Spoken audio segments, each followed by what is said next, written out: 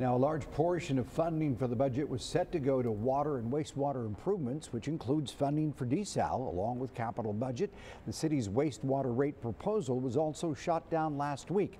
City Manager Peter Zanoni tells us the decision whether or not to raise wastewater fees is also on the docket for tomorrow. He explained what the proposed rate would look like for our city's consumers. There's a decrease of about $2 in the water rate that they approved last week. The wastewater rate's about a $5 increase. So when you combine the two, the net effect is about a $3 increase per month for the average homeowner.